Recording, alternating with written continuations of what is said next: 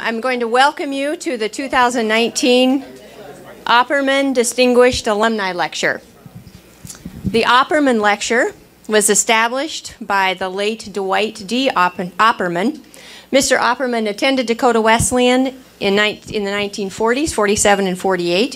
He earned his law degree from Drake University in Des Moines, Iowa in 1951.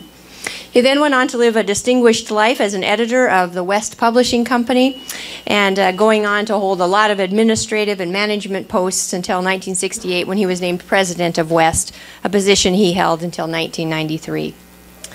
The Opperman Distinguished Alumni Lectures was designed to expose current DW students to alumni who have found success in their professions.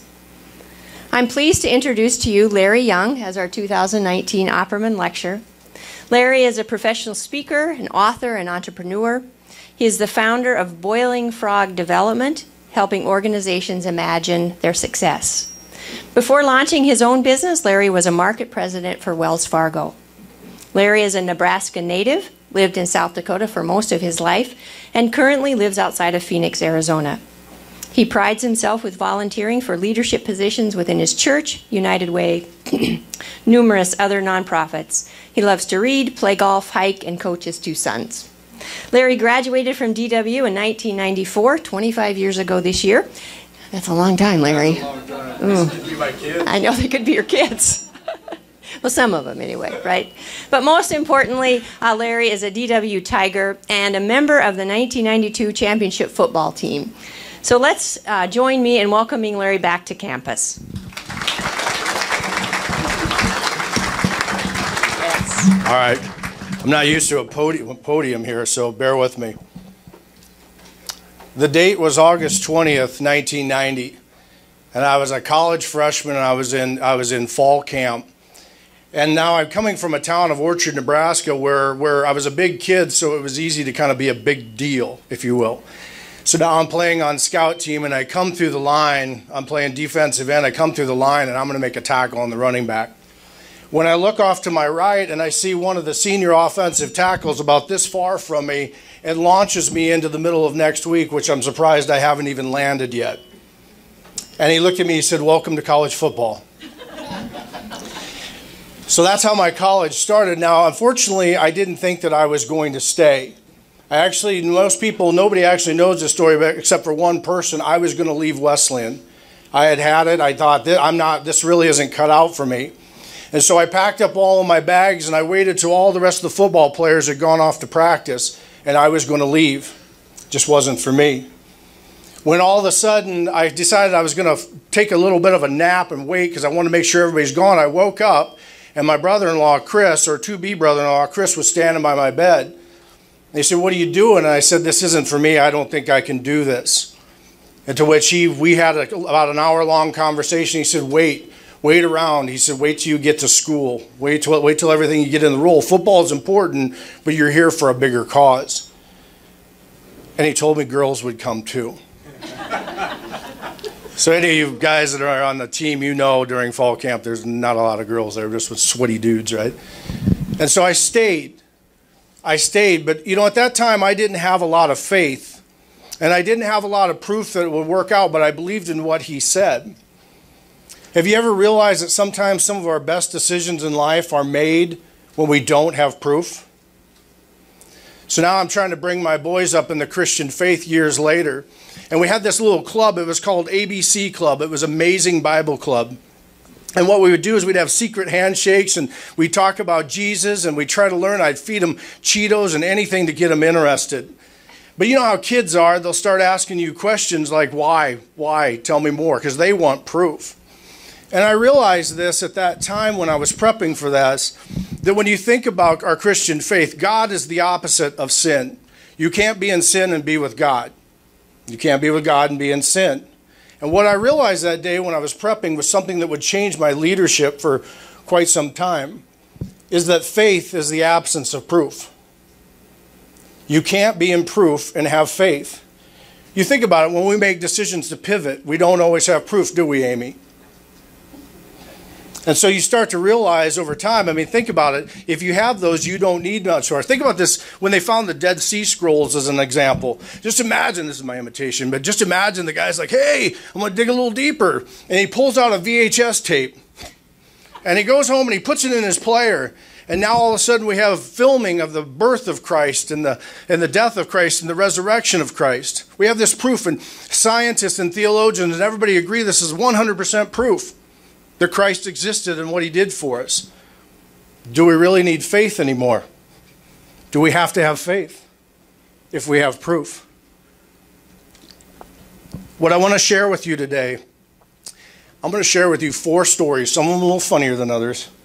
When I look back, especially to the crowd of students, when I think back 25 years ago, where were the times in my life where I really rocketed in my leadership, where I didn't have the proof? And I had to go on faith. That's where I want to go with you in the time we have. So it's 1994. I'm a senior here at Wesleyan. And I'm sitting there, and I'm in Jerry Luckett's class. Is Jerry here? Jerry in the back. Has not changed a bit. So now I've got this presentation that I'm going to give. Now at Wesleyan, there's an irony in this story. I avoided any class that I had to take that I had to do any public speaking.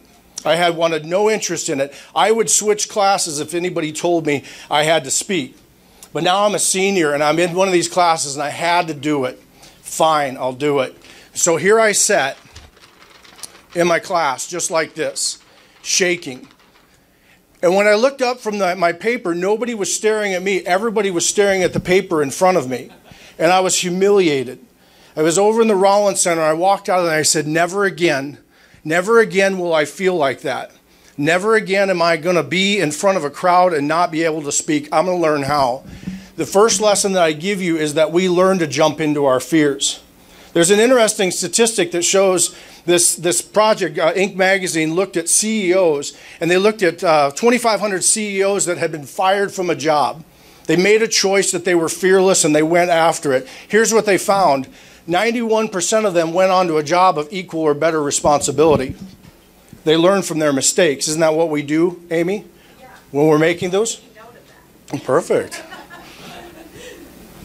So now it's 3 days later, this true story. A friend of mine, Andy Schaefer, comes up to me, says, look, we don't have a president here, our senior class president. I said, well, why is that? And he said, because the senior class president has to give the speech at graduation. I'll do it. I'll step up. I'll do it. So I became our senior class president. So now I did what all college kids do. I waited till the last moment. Now it's May. I got to get the speech done. I write out this speech, and it's about 1.5 pages long. And then I compress the margins down to so it's about 2 inches wide. So now it's about 6 pages long. I cut off the excess. I grab a roll of toilet paper, and I roll the thing out, and I tape my speech on the roll of toilet paper and roll it back up. Now it's graduation. I'm at the Corn Palace. There's what, 3,000, 3,500 people. It's a full crowd. And so now I get up there and I do what everybody does, thank the graduating class and thank for the parents and the faculty and everybody's there. I said I wanted to go to a place on campus that I could do my best thinking, the place in which I could concentrate the most, and the place on campus that over the last 4 years I made my best decisions. And I reached into my gown and I pulled out the roll of toilet paper. I grabbed onto the speech. I dropped it over the podium. It rolls down the stage and down the steps. And 3,500 people burst into laughter. And I took off. It's a neat story because it was 25 years ago and they let me come back. So that's good. But what I didn't realize, folks, at that time is that something changed in me. Something that changed, that I realized that the first lesson I was going to learn leaving Wesleyan, the biggest lesson I was going to learn, is to jump into my fears. And how we know is on the other side of that is a better version of ourselves. That's when we know to jump. I could have never realized, folks, when I left there that day, that I would be doing today what I dearly love doing. And so that, you have to jump into your fears. What great leaders know is that failure is not the opposite of success. Failure is a part of success. True? Awesome. The second thing I learned from that speech is that leaders that really accelerate their career, whatever that is. That could be leadership on Wall Street, Main Street, in the classroom, wherever. They take chances. The Genome Project did a study. It took 17,000 CEOs, and what they found, this will be great for the students, what they found is from the time you get your first job to when you become CEO, the average time is 24 years. But then they went further and they looked at the study and they said, who are the people that are doing that in half the time or a third of the time? And they took a look at those. Here's what they found, is that those leaders inherited a mess or took over something that no one else would do, which is a lesson I learned that day when I spoke at our commencement address. Nobody wanted to step up. Nobody wanted to be the senior class president. Nobody wanted to talk.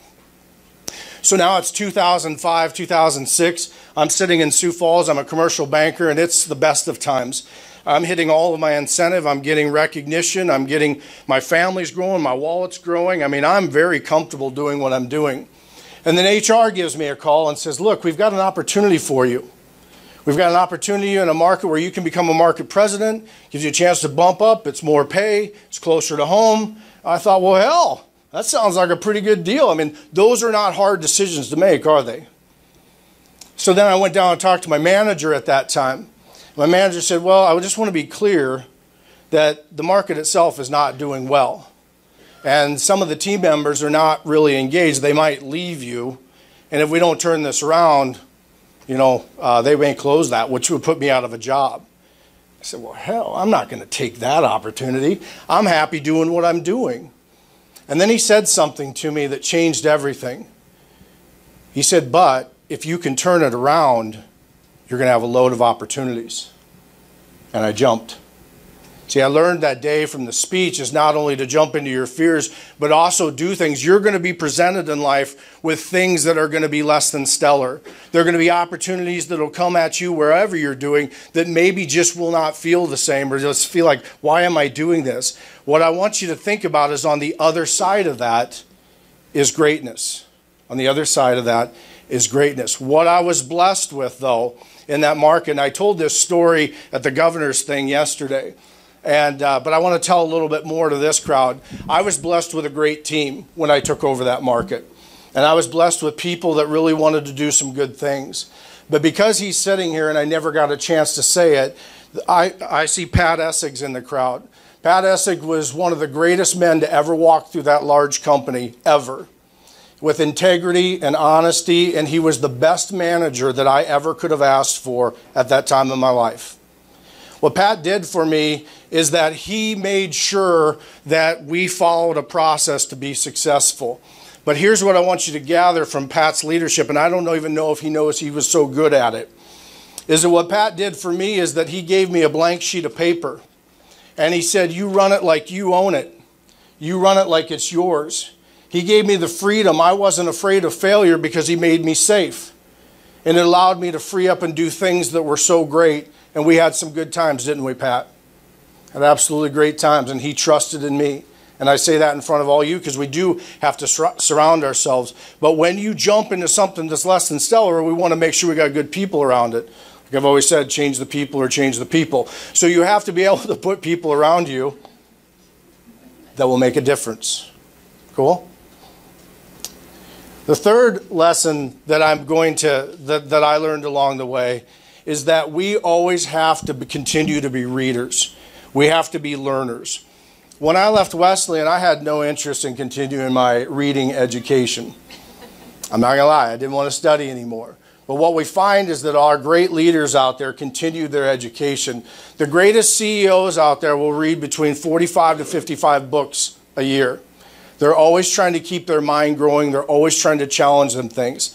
And they do this so that they have increased faith. They have great understanding. If you want to shatter the leadership ceiling, this is one of the most powerful ways to spend an hour worth of time trying to learn, trying to grow, and trying to culture your mind. I have seen more careers take off by somebody who decided to pick up a book and start reading and start learning. Extremely powerful. So now it's 2012. And at that time, I think I had 4 or 5 different markets that were under me. And we had come off 3 or 4 years of just the greatest times. I mean, we were achieving everything. It was goal here and achievement was up here.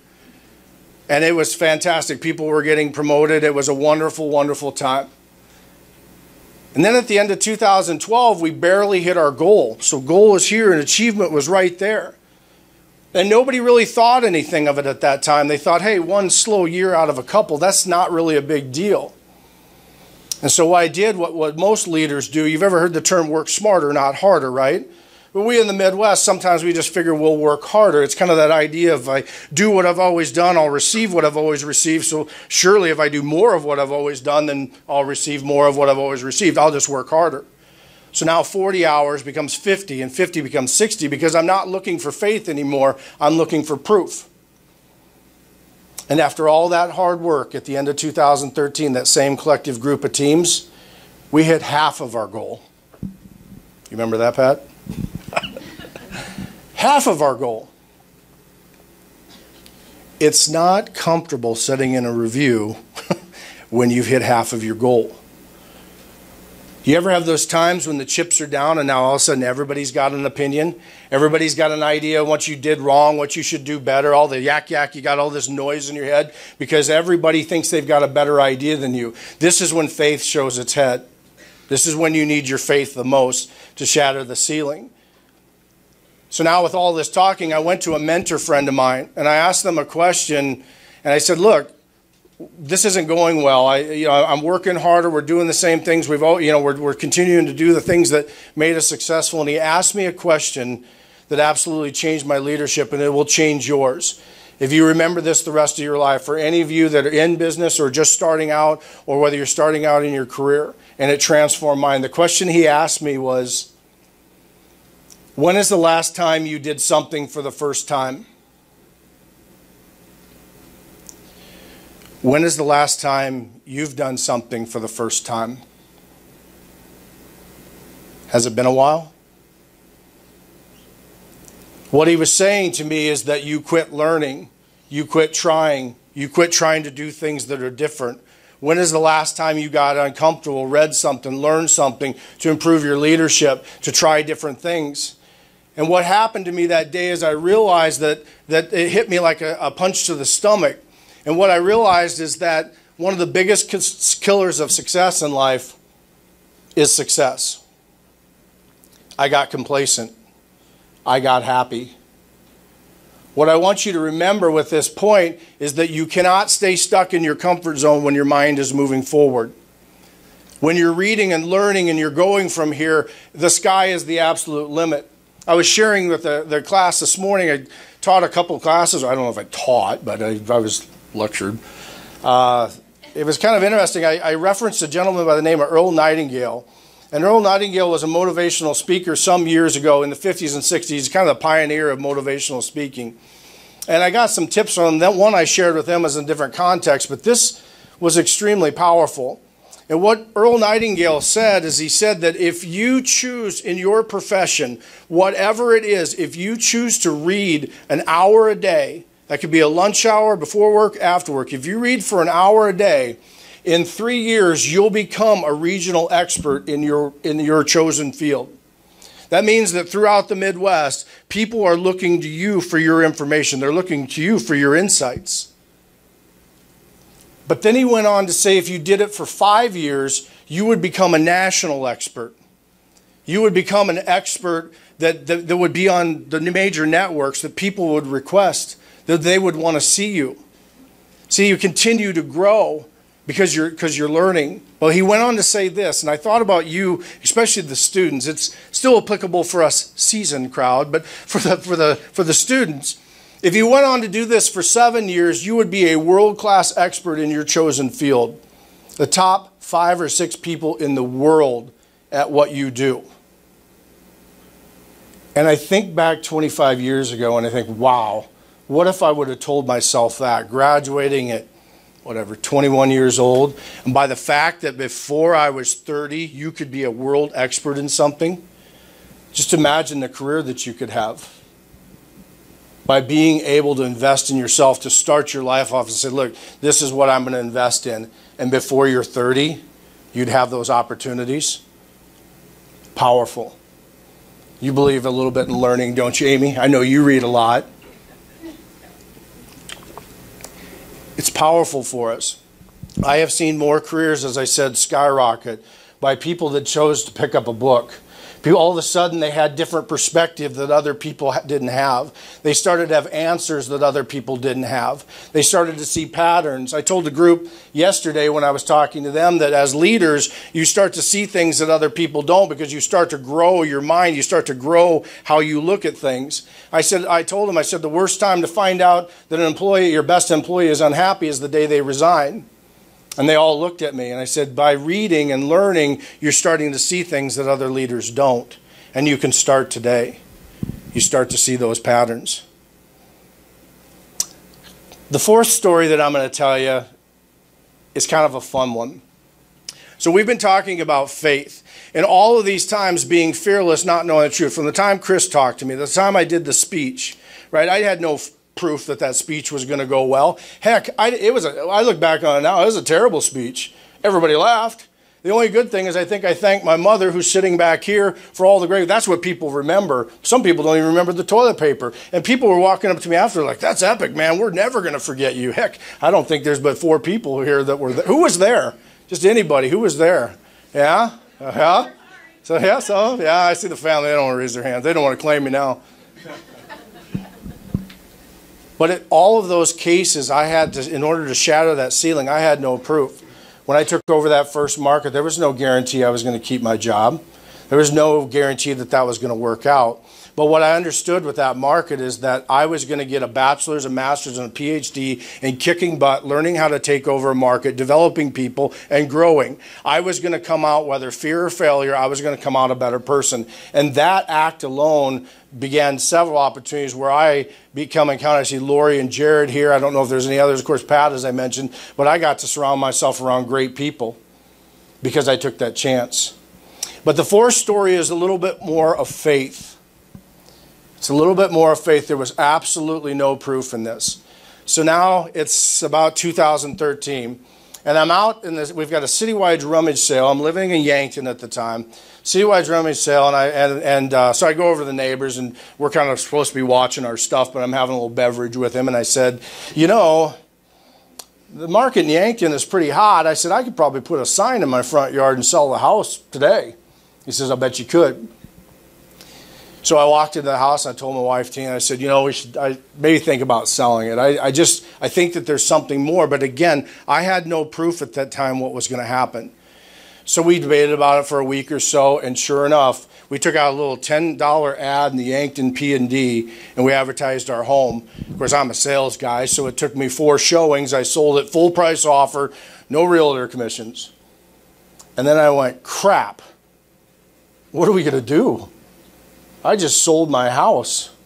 Well, we don't even know where we're going to go. Talk about faith. So my wife and I, we decided, well, we better force something. So we decided to rent an apartment in Yankton, kind of a month-to-month apartment. And so we did.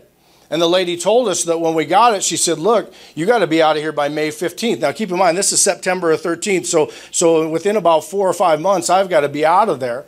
And this ironically coincided with my boys getting out of school. They were for the summer break. No problem. So now when you're living in faith, a lot of times, to my original message, is we get these opportunities where we feel like we're in faith, but we're always trying to force proof. So now I sit there, and we kind of didn't really do a whole lot. We kind of sat there, and, oh, it's Christmas. We made every excuse why we were trying to figure out where we were going.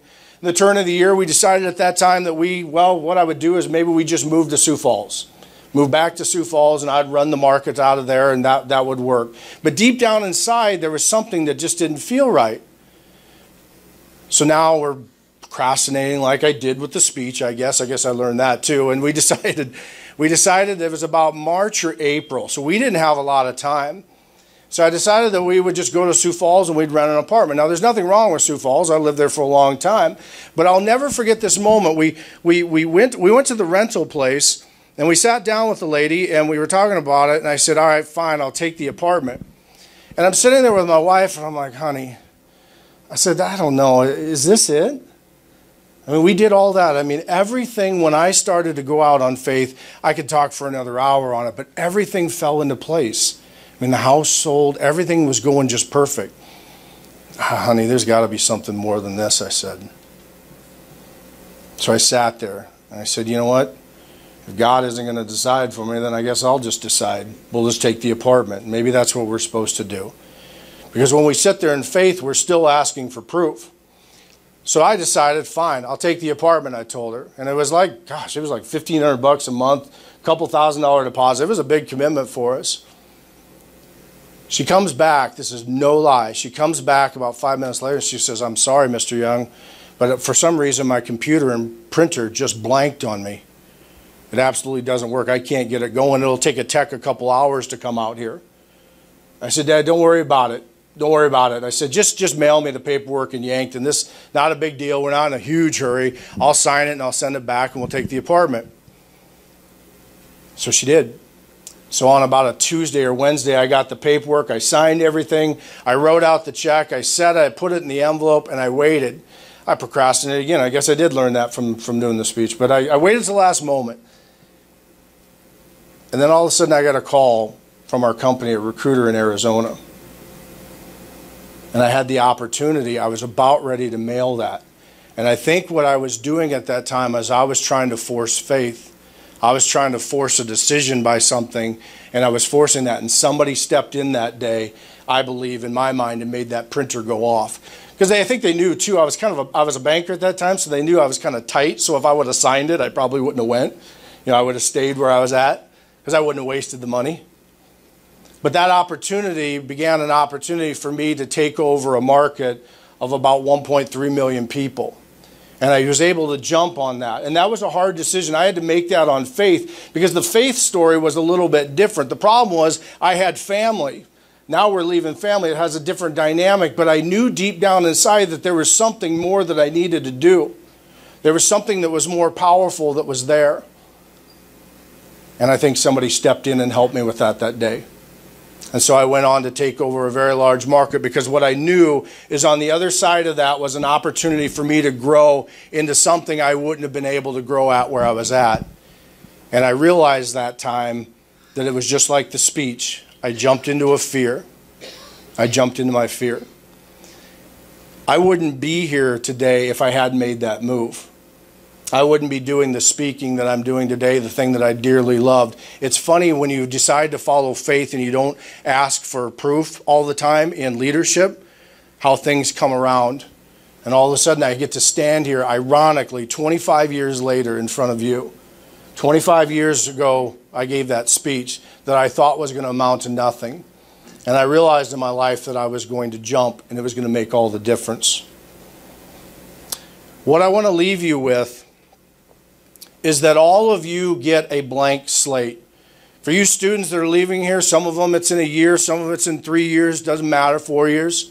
You have a blank slate to be able to print or paint the leadership, the life that you want to be able to paint. You have that ability to draw whatever you want that to be. If you follow the 4 things of being fearless, being learners, jumping into things that people don't want to do, and not always asking for proof, you can paint any picture you want. You can have anything you want when you leave here from Wesleyan. It is really a blank canvas if you truly, truly follow these 4 things. For some of us, seasoned, we've painted outside the lines a little bit.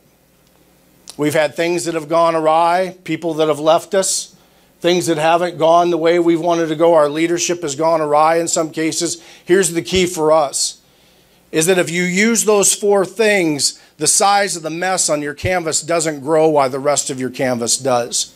You still, at any age, can paint the picture that you want. You can be anything you want. You can do everything you want because the best decisions are made in faith. The best decisions don't always have proof. I guarantee it. Just don't ask me for proof.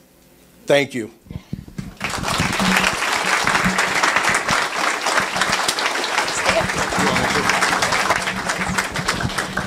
Thank you, Larry. Inspirational and encouraging at the same time. So we're going to take a few moments to ask Larry some questions. I have some in my mind if we don't have any right away. But are there any folks out there that want to ask Larry a question? No hecklers in the back. Surely his brother-in-law, Chris, has a question for him. He'll ask him. It can be anything from football to leadership.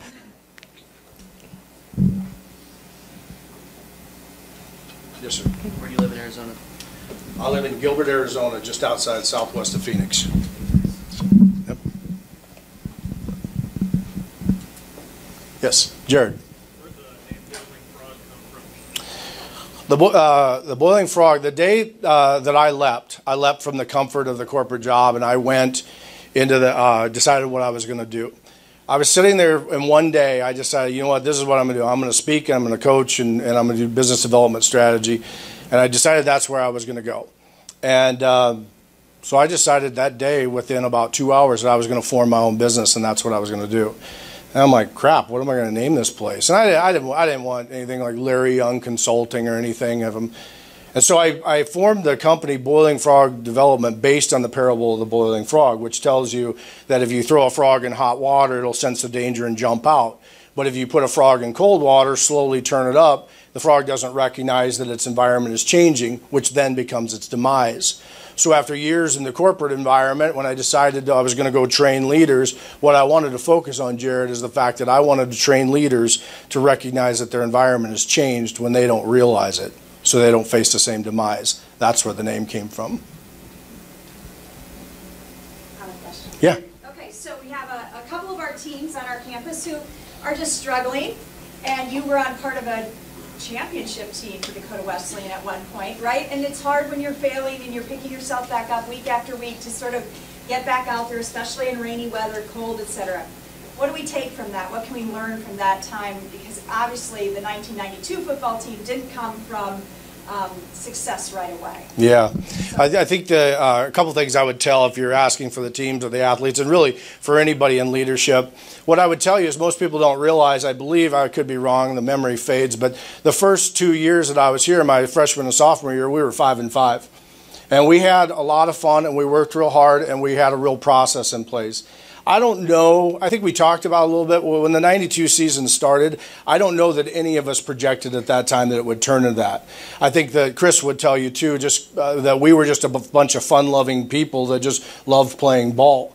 But what I would also tell you about leadership is that I think, Amy, the things that made us successful in 92 came from the pain of the first 2 years. And what people also don't realize is, and I told the classes this morning, is that we were 10-0, but we could have easily been 5-5. I think we had maybe 3 overtime games, a last-minute field goal, and Scotty Dorman picked off USF to stop their drive. And we could have easily been 5-5 that year. But when you stay with the process and you stay focused on the end result, you keep lifting, you keep pushing, or you keep practicing speeches, whatever your endeavor is, eventually something that will shoot out will be something beautiful. And that beauty came in the form of something that some of us guys get to remember forever.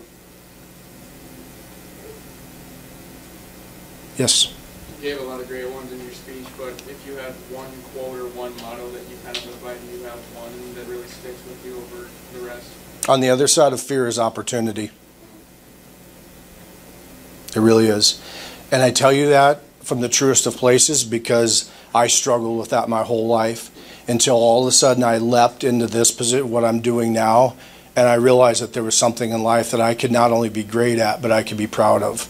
And that's when I knew that on the other side of fear was greatness. And it's true for all of us. Yes? What did DW do to help make you succeed? The teachers. I mean, the teachers. I see Dave Mitchell still here. I'm going to talk to him afterwards. There was a couple things that he did that absolutely changed my life. He doesn't even know it. I know Farney just retired. I still remember breaking the bricks over him, and it didn't break. You remember that? Jerry, I see you're still here. I mean, your personal finance and some of those classes. The teachers made the difference. You know, the cool thing about Wesleyan that I remember, and I think it still rings true a little bit I'm here, is it's kind of like a big family. In a way, we may have our individualism, but at the end of the day, you're here to learn, you're here to grow, and everybody gets an opportunity to succeed because it's at a size that people can. That made all the difference.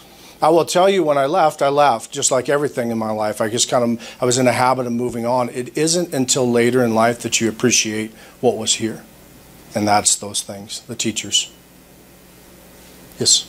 I'm a pastor in this community, so faith is a big part of what I do, but it seems like our world more and more is demanding proof over faith. What advice would you give to faith communities to help us to lift up that faith component?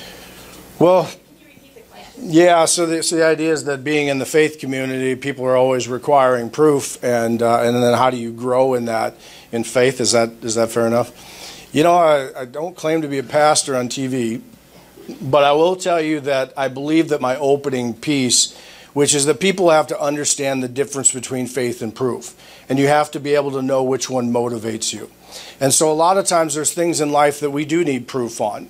But the problem that people do, I think, in my opinion, this is just Larry Young's opinion in faith, is that a lot of times we try to reach to a scripture or a text and interpret it in the form to make proof for something that we want to believe in. And I think we do that the opposite way. I think what we have to do is be able to look at, let's say, scripture in the form of faith and be able to let that then guide us. The thing that you'll find, I spoke to a leadership group about this, we make decisions in the opposite format. What we really do is we make up our mind and then we find everything possible to justify why it's correct. There's studies I could cite to show this is real. But if you want to think about faith, then really at the end, you really have to think about looking at what you're going forward or having that faith and let the decisions fall where they are. Does that help?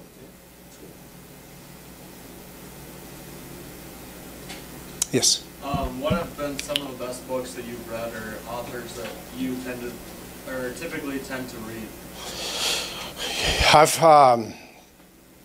I read 60, 70 books a year.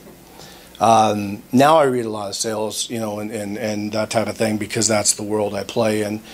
But there's a couple of them may be of interest to some people. There's one called Willpower Doesn't Work. I love it. I love the book. Because it's kind of that idea of I don't want to be fat, don't put cupcakes in the pantry. But what it really takes you to do, yeah, I should listen to that. What it does is it takes you through the process of eliminating things that are in your life that totally take away from what your real goals are. I think that's a real powerful one. One of them that I read, and I'm not trying to brown nose the teacher, but Pivot was a really good book that features our college in there. And I read that and wrote all over that. That was a fantastic book on being able to pivot and how Wesleyan has changed since I was here and the leadership. And that's a fantastic book.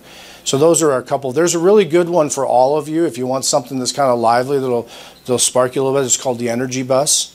I can't think of that. Have you read that? Yeah, that's a fascinating one. It's a quick read told in parables of 10 stories. That's one I would really recommend for a lot of you. Yes.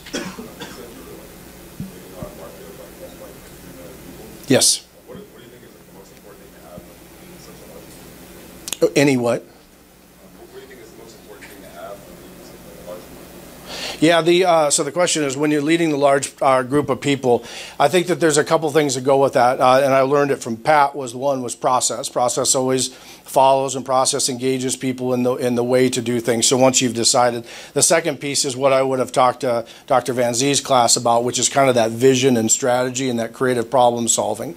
So it depends on the level that you're managing. If you're on the front line, it's a little bit more process, or a little bit more of the people management. As you rise in companies, it becomes more about the process, making sure that things are flowing. And then when you get to the highest level, then it circles back to people and relationships. And so if you can always make sure that you're building your networks, you're always focused on the day-to-day, kind of like the football piece, that makes a big piece of that, doing the same thing every day, and then having that vision is a big part of that. Yeah, good question. Others? All right, no toilet paper today. Thank you. Thanks, Larry. Let's thank Larry one more time. Thank you all for coming today.